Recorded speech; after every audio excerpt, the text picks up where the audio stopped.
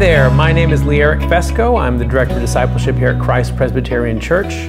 Melanie Rayner and I are walking you through the study Signs of the Savior, understanding the miracles of Jesus. And this is week 8, the final week in our study. And today's topic is Lazarus raised from the dead. Now, I know you might approach this one with a fairly confident understanding of what this miracle is all about, and you're probably not wrong.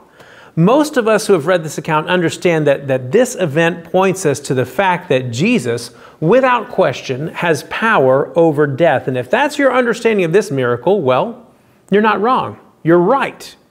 In fact, the miracle played a major part in how the triumphal entry unfolded, which happened right after this event. The raising of Lazarus was very public. In fact, it scared many of the religious leaders of the day, because if word gets out about this, Rome, who was in charge, would hear about this, and they'll come to take away our positions and the seats we occupy, and we can't have that. In fact, after this, they plotted to kill Jesus and Lazarus. So yes, this miracle shows us that Jesus has power over death. But what else does it show us? Think all the way back to the beginning of this study. We said Jesus never did a miracle for the sake of doing a miracle. There was always a message behind the miracle. And we asked in the intro, what does the miracle teach us? Does it announce the arrival of the kingdom of grace as foretold by the prophets? Does it announce, or does it foreshadow how Christ will ultimately undo the effects of the fall?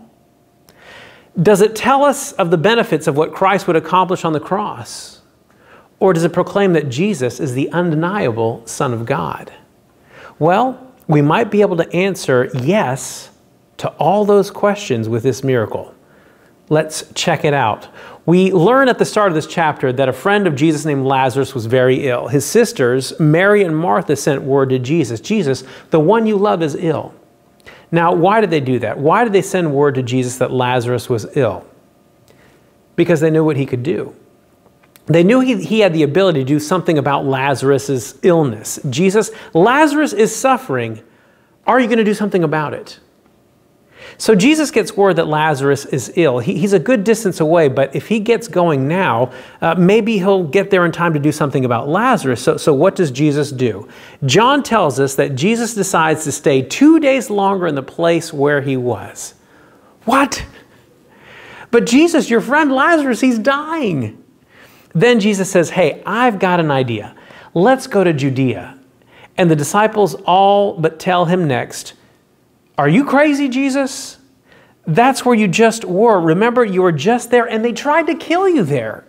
And now you want to go back. Hey, Jesus, remember your friend Lazarus, he's dying. Remember that? Do you see, this isn't unlike suffering of our own.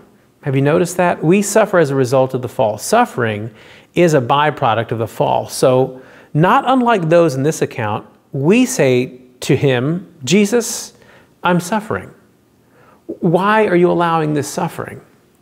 You see me suffering. You see that I'm in pain. And Jesus, you're not doing anything. Why aren't you moving? Why aren't you moving? Put yourself in the shoes of Mary and Martha. Lazarus, sure, he's suffering. Maybe he's out of it. But look at Mary and Martha. They're suffering too. They see their brother. They see he's about to die. And the one person they know that can do something about it seems to be dragging his feet. Jesus, you could snap your fingers and take this all away. Yet he doesn't. After his disciples protest, Jesus tells them this in verse 11. Our friend Lazarus has fallen asleep, but I go to awaken him. The disciples said to him, Lord, if he has fallen asleep, he will recover. Now Jesus had spoken of his death, but they thought he meant taking rest and sleep. Then Jesus told them plainly, Lazarus has died. Listen, you guys, you're not following me. Lazarus is dead. I've stayed here long enough to let Lazarus get all the way to the point of death. And then he tells them, verse 15, and for your sake, I'm glad that I was not there, that you may believe. But let us go to him. Now, if we're being honest, that word, glad, that might rub us the wrong way. Jesus, you're glad you're not there to tend to Lazarus' suffering? Hold on to that thought for a moment and hold on to the word glad. Jesus goes on to say, for your sake, for your faith, this suffering has gone this far for your sake, for the strengthening of your faith. When Jesus got to be about 2 miles away from where Lazarus was, he gets word that he's died, and he's been dead for 4 days. Martha meets him there and tells him, Jesus, if you had been here, my brother wouldn't have died. Jesus, you could have stopped this. You could have stopped this suffering, and you didn't. And Jesus tells her, oh, Martha, your brother will rise again. And then he says in verses 25 and 26, Jesus said to her, I am the resurrection and the life. Whoever believes in me, though he die, yet shall he live. And everyone who lives and believes in me shall never die. Do you believe this? And isn't that line curious? Everyone who lives in me, everyone who lives and believes in me shall never die. Shall never die. I think you probably know how the story goes from here. Spoiler alert, Jesus is about to raise Lazarus from the dead. Jesus will weep at the tomb of Lazarus, angry at death. He shakes his fist and raises Lazarus from the dead. Now again, keep hanging on to that word glad, remember? He was glad he wasn't there, and he's angry at death, and he weeps at the tomb of Lazarus, but nevertheless, he raises him from the dead. He's alive. Lazarus lives. He did it. He did it. It's done. Now, here's what I find interesting about that. Yes, this is certainly a foreshadowing of what Jesus would do at his own resurrection, but here's the line that I can't get past. Everyone who believes in me shall never die. Everyone who believes in me shall never die. Here's what I find interesting about that line. Yes, Lazarus was raised from the dead, but guess what? Eventually, he died again. He probably lived several more years after this incident, and then after some time, he probably got old and died again. What was the point of that? Why raise Lazarus from the dead if he's only going to die again later?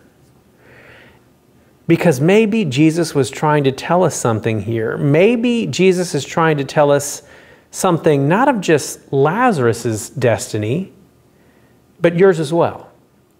Maybe Jesus is telling us something of where all of this suffering is headed. Maybe he's giving us a faint echo of what's to become of all suffering. Maybe he's telling us something of the destiny of the effects of the fall. And maybe it's this. He will wipe away every tear from their eyes, and death shall be no more.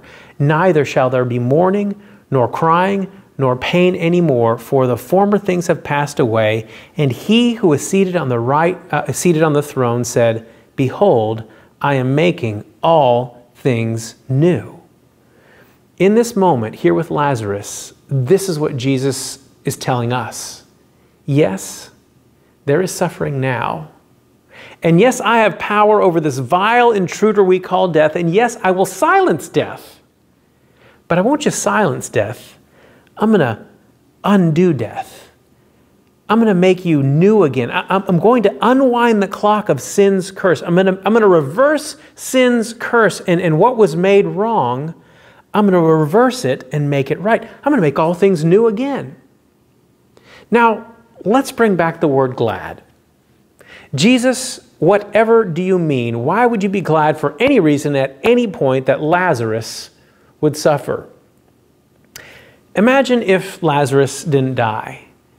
Imagine if Jesus did get there in time and he healed Lazarus before he died. Now, that would still be miraculous.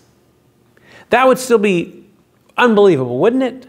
But instead, he let him die so that you may believe. In other words, your faith, this is what Jesus is saying here, your faith is going to be made stronger as a result of the events that are about to transpire. And what Jesus is saying with this word glad is that somehow, some way, you're going to have a better understanding, a better appreciation, a more glorious understanding of what redemption is. And you're going to understand it even better for having been through the suffering than if you hadn't been through the suffering. When Jesus comes to undo the effects of the fall and make all things new again, we will love it all the more for having been through it than if we hadn't.